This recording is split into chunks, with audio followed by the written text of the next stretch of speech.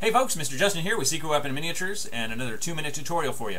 Lots of folks ask me what I use for turf since I don't like static grass.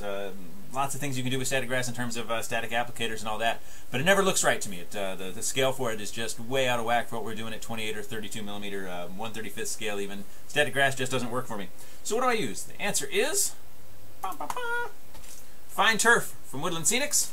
This is the stuff. You can get bags of it, you can get shakers of it. Chances are good you're never going to use this much in your entire life, but that's how they sell it. And what I will do, the same stuff, bag just broke so I've got it in here.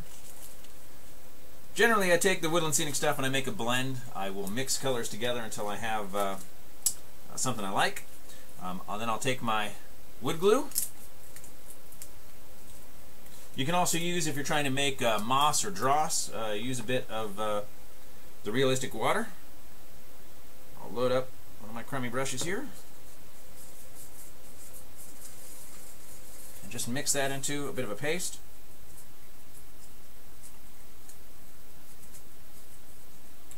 Glue.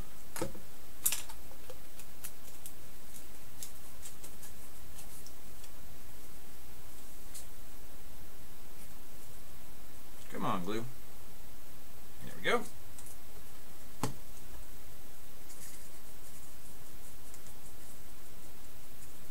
So you can see I've really got a little paste of the fine turf here. Now I can apply that onto the base that I'm working with. Get a brush wet, get your finger wet if you want to press it around. You can also make a bit more variation in the terrain this way.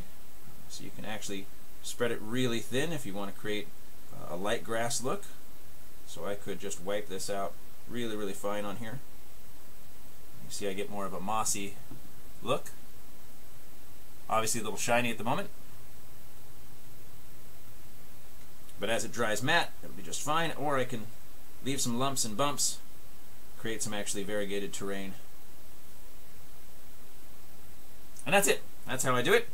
Any questions, you know where to find me, Mr. Justin at secretweaponminiatures.com. But stick around for a sec because I'm actually going to show you some pictures of finished pieces that actually use this technique. Thanks a bunch for watching.